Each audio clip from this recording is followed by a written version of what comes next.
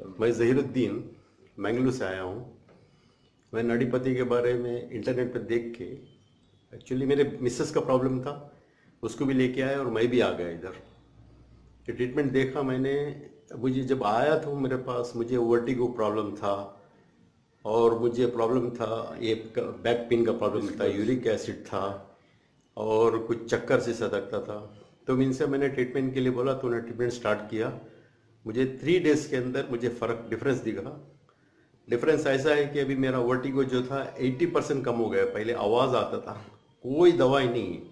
मैंने 16 टोटल मैंने थेरेपी किया मुझसे, और पूरे डेडिकेशन के साथ में, डॉक्टर और इसके स्टाफ भी।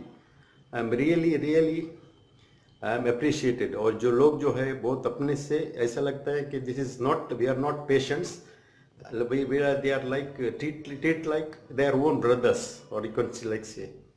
इवन मेरा वाइफ का किया, तो वाइफ का जो है 4 साल से उनका L4 प्रॉब्लम था, हैंड प्रॉब्लम था, तो सब अब तकरीबन 60-70% कम हो गया। And I am very thankful to the doctor and his staff, and pray all of them a very good health to serve the total अगर कोई पेशेंट हो। और मैंने इधर काफ़ी पेशेंट को मिला।